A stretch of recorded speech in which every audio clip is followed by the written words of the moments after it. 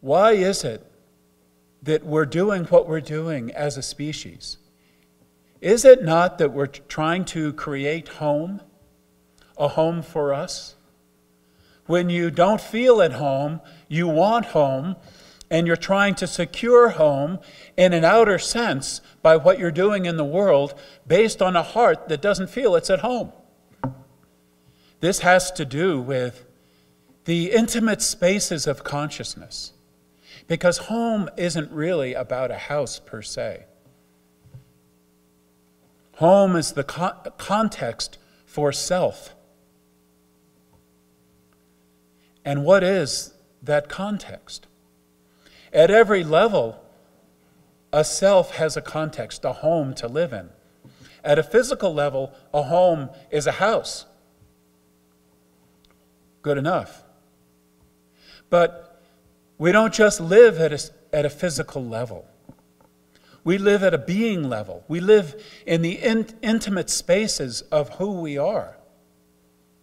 We live in this space in consciousness of thought and feeling and association and communion in consciousness. We live in a realm of awareness. We don't just live on the earth in the physical.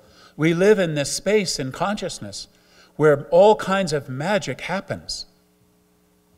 I say that what heaven is for God, consciousness is for us.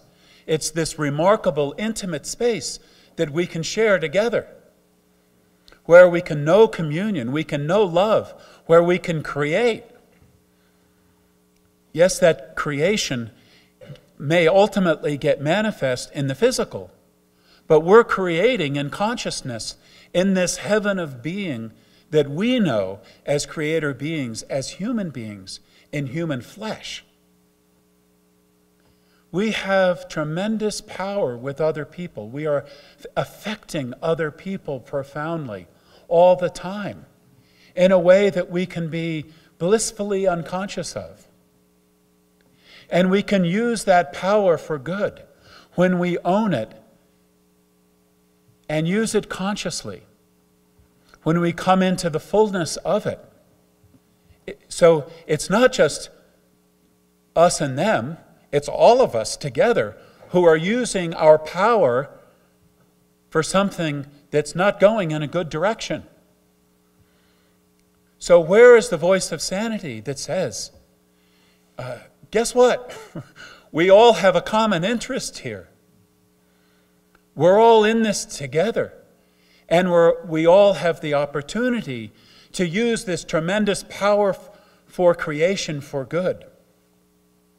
We do have a tremendous impact in our world. It's either imposing a human order that ultimately self-destructs, or it's being an instrument of universal order.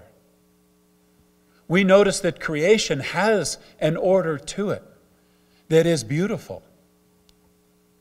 When we catch a glimpse of the fact that we could be an instrument of the creative order of the universe, that's natural for us to be that. We could be that ordering influence. I think our life changes. Yes, I'm powerful, but I'm powerful for good. I'm powerful in a way that's in integrity with the intimate space in which I live. I could express from that inmost space so that my actions are an action of love that emerges from that space, that resonates from it. The only possible answer is from some of us living in resonance together in intimate space, and then bringing a message to the world from that space.